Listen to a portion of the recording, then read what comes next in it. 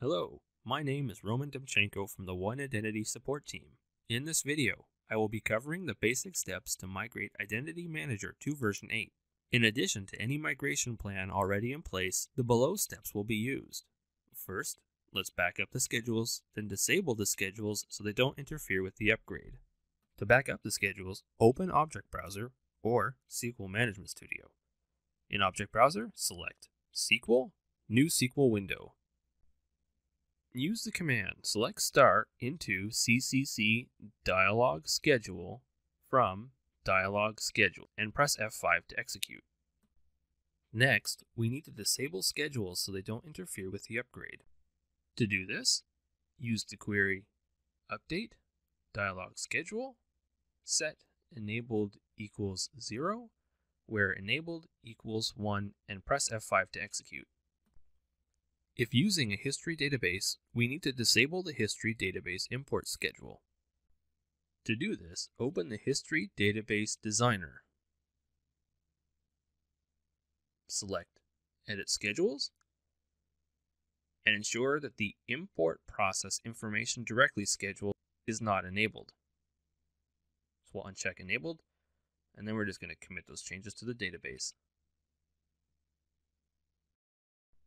Next, we need to verify that all front ends are closed, except Job Queue Info, Job Services, and SQL front ends. To do this, we're going to go and open SQL Management Studio and open the Activity Monitor.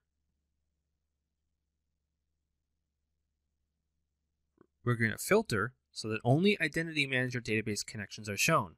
As mentioned, you want to make sure that only connections open from the Job Queue Info, Job Services, and SQL front ends are there. Now we need to wait for the Job Queue and DB queue to clear out. If there are processing, pending, or frozen jobs, they will need to be taken care of before continuing. Once clear, we can move to the next step. Now, it's time to stop the Job Services and Job Queue Info utility. Once the Job Queue Info utility is closed, on each server running the job service, open Services and stop the Identity Manager job service. Before moving forward, it's best to make sure that no services are overlooked and that their connections are closed, so we'll double check that in SQL Management Studio. Finally, let's create a full backup of your Identity Manager database. So in SQL Management Studio, we'll locate our Identity Manager database and open up the task Backup. When starting your backup, ensure the backup type is full and click OK.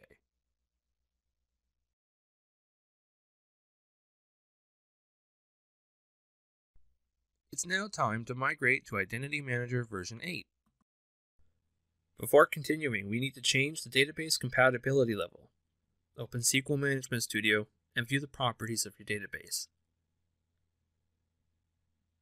Go to the Options tab and change the compatibility level to SQL Server 2016. Click OK and close SQL Management Studio. Please note, in order for the front-end tools to automatically update from version 703/712 to version 8 using the automatic software update, additional DLLs will need to be downloaded and applied before migrating the database. Also, these files are not required for or used in the migration itself. More information can be found in the support portal at https://support.oneidentity.com/kb/sol234305. First, we need to manually upgrade the master SQL server. So let's manually install One Identity Manager from the auto run on the master SQL server. We'll only update the server components since that's all that's installed.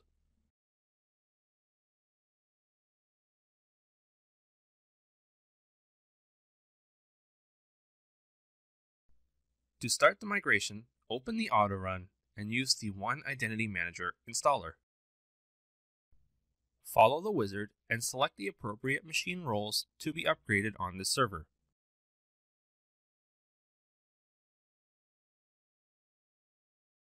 Once the setup is complete, run the configuration wizard. As this is a migration, use the Upgrade Database option. After confirming that a backup has been created, click Next. It's very important to note that for the video, this migration process has been sped up for time. This process can take a very long time, depending on the size of the Identity Manager database and the database server performance. During the migration, you'll be prompted to log in with the system user.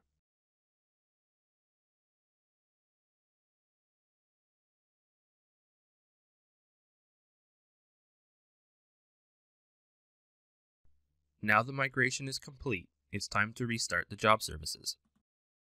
On each server running the Identity Manager service, locate and then start the One Identity Manager service.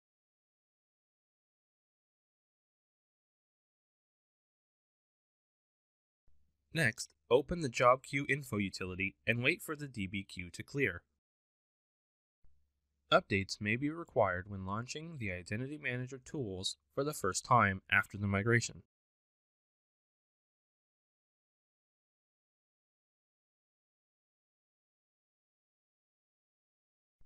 Again, in the interest of time, the process of upgrading and DBQ processing has been sped up.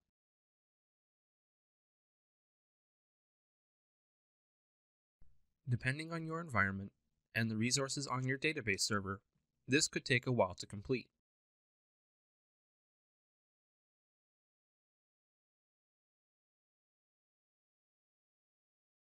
The last step is to re-enable the schedules.